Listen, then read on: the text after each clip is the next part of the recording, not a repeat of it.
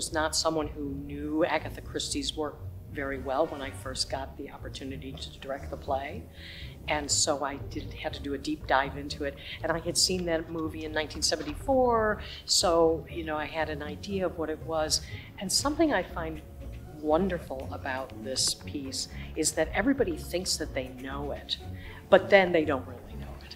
And it's so masterfully written, both by Agatha Christie and then adapted by Ken Ludwig. And so for me, getting into the genre, and I've done other mystery kinds I've done Sherlock Holmes kinds of pieces, so I've done that kind of thing before. With a piece like this, it keeps revealing itself. So this is the third time that I've directed it. And we have some actors who've done it before.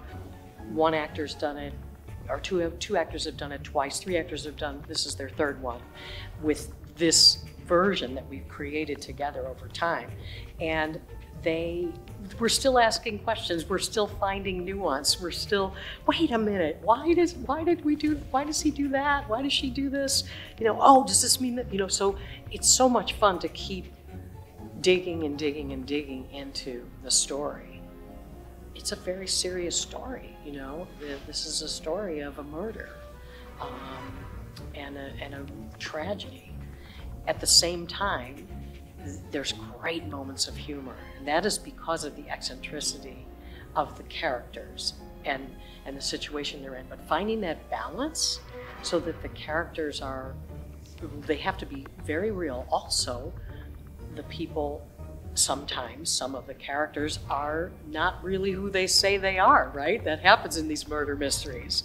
And so creating, there are meta moments, where someone knows something, but they're pretending that they don't know, but they do know. Or they're learning something for the first time, but they have to pretend they've known it already. And so there's a lot of layers. I'm really grateful to Joe Hodge for inviting me, and I'm grateful to Garland Wright and Joe Dowling, who gave me so many opportunities as a young person. I would not be where I am in my career, my life, any of it, without the time that I spent here as a young person